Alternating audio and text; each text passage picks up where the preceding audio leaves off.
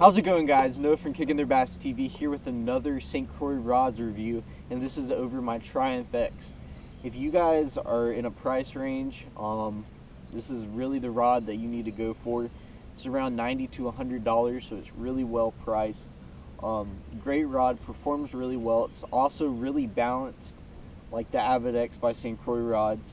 It's still very sensitive, and it's made out of graphite, so it's very light. So if you guys are looking for a good cheap rod under the $100 range, I would definitely check out the Triumph X. I know you guys have been messaging me asking me what rod should I get if I'm in a price range under $150, under $100. I would definitely go for the Triumph X. You can also check out the Mojo Bass series that's in that price range as well. So if you're looking for a good cheap rod, check out the Triumph X by St. Croix rods. I'll see you guys next time.